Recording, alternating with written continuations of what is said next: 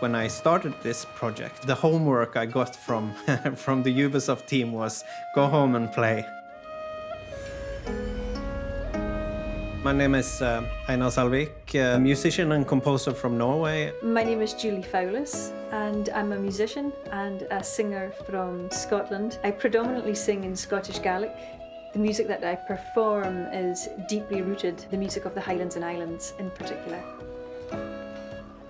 I understood quickly that myself and people in the music team of Ubisoft, we had a lot of the same ideas and vision of what my part in it could be. When I decided I wanted to have Julie on board and she's accepted, I could already hear the music in a way. I've known Julie for a long time, been a fan, and yeah, always hoped at some point come an opportunity to do something together.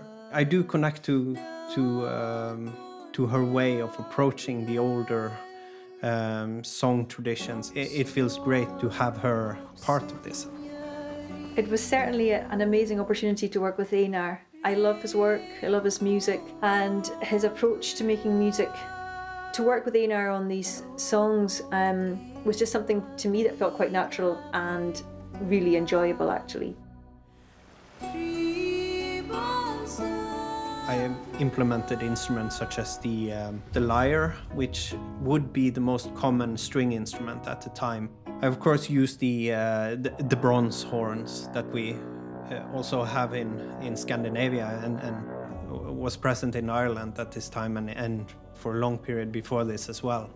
One instrument that I introduced that I didn't use in the main game is the crwth. It's a form of lyre, was present in both Ireland and Wales and Scotland. So of the two songs that we worked on, one of them was in Old Irish, Flan for Eden. That is actually an excerpt of a poem dating from the early 800s. That was the intention of the song, creating a praise poem for a flan. The Fowlis, there are many strange myths about it. It is sort of the coronation stone that had a power of choosing the king. When a truthful king would touch it, the ground would resound beneath it. It is sort of the heartstone of Ireland. It was really a great experience working on these two songs. They were very, very different stylistically and linguistically also. We wanted the Gaelic language, Old Irish Gaelic, which is a mysterious language. This is a language that we have evidence of through writing, but we don't know how it sounded. We don't actually know for sure how it sounded, so it's a little bit of educated guessing.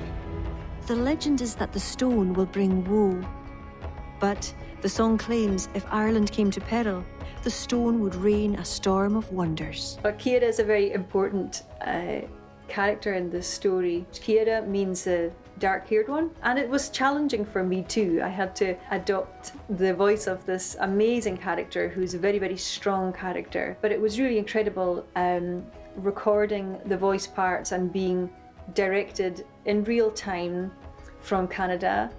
I put a lot of heart into my work. It's important that it reflects the game, but also reflects the culture. The music and the language, they really shape our identity as Gaels. It was hugely satisfying to work on the music, and actually for me it was a great way to channel some creativity during the pandemic.